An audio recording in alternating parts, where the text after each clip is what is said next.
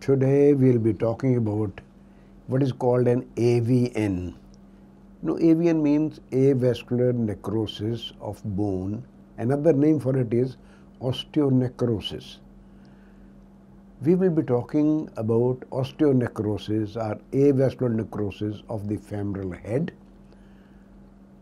Unfortunately, this COVID-19 episode or pandemic all over the world forced many people in the hospital for the treatment of serious cases.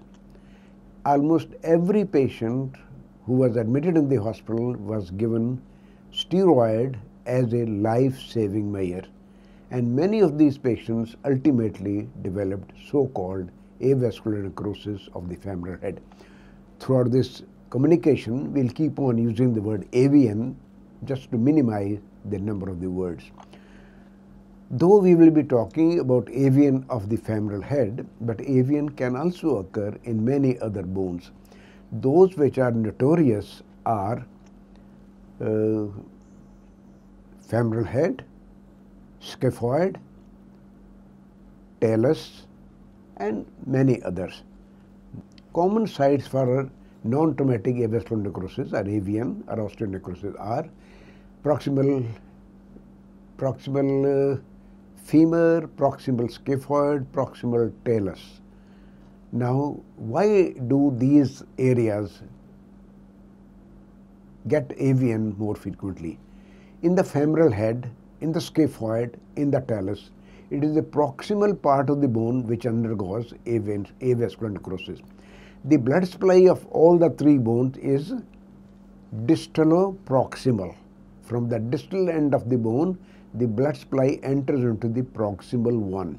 So in a way, if there is some damage to the bone, the proximal part of the bone does not receive enough blood supply. The blood supply may be cut off by trauma, by thromboembolic phenomenon, by increased intraosseous tension or increased intra-articular tension. These precarious blood supplies can be cut off and you get what is called bone necrosis or osteonecrosis. What are the risk factors? Well, these are all given in the tablets. In almost all the books one can see some of the common risk factors which have been observed. As I mentioned, corticosteroids, alcoholism, coagulation disorders, hemoglobinopathy, autoimmune disorders, smoking,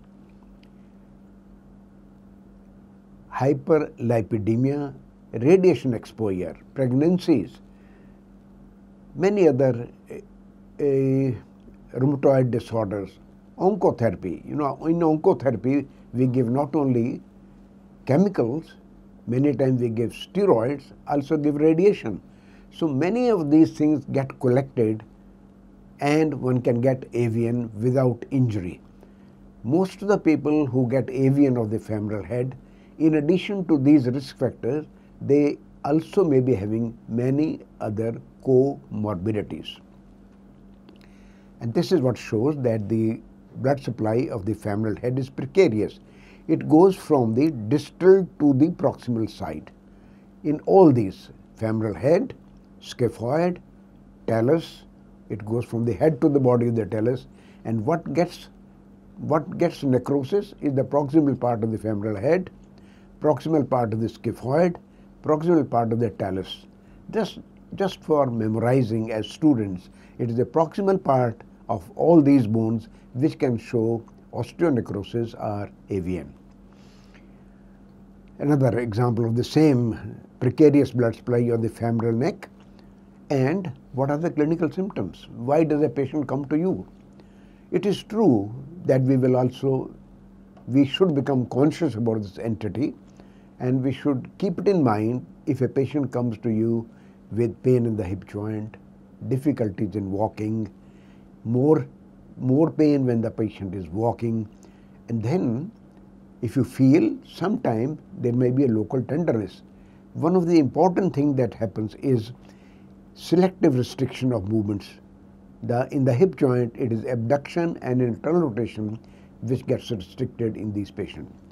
Some of the patients may be unilateral, but if a person is of long standing, many of these unilateral cases ultimately start showing the involvement of the other hip joint as well. Now, what are the clinical signs? Patient walks with pain.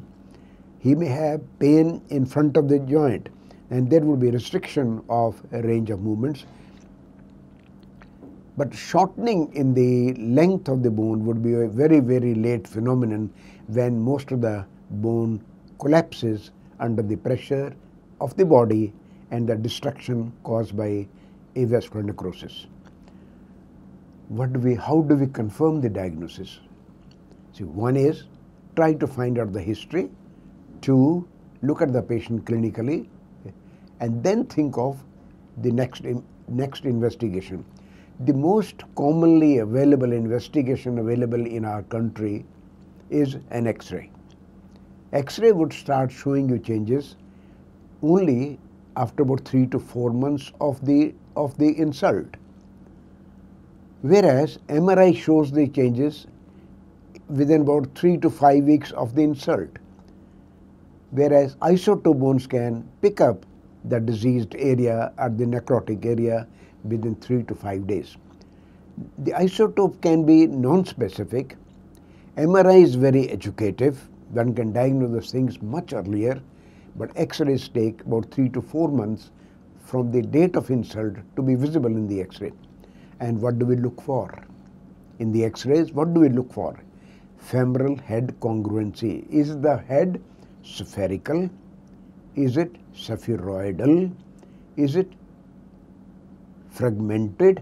Is it depressed? Are there areas of sclerosis? Are there areas of collapse? Are there any fissures, which means microfractures? We will see as we pass through this talk, we will see all these things in different patients. We were talking about what are the investigations available. Isotope bone scan, as I mentioned, in 3 to 5 days. MRI, 3 to 5 weeks. X-rays, 3 to 5 months. As students, I think we should know it, that when we are looking at the X-ray and X-ray shows the changes, they could have been detected earlier by an MRI. But the MRI facilities are not available to everybody in the whole of the country, whereas X-ray facilities are available to all of us in the whole of the country. The isotopes show, isotope again is not available everywhere. MRI is available in most of the big cities now, but isotope is available only in specialized places.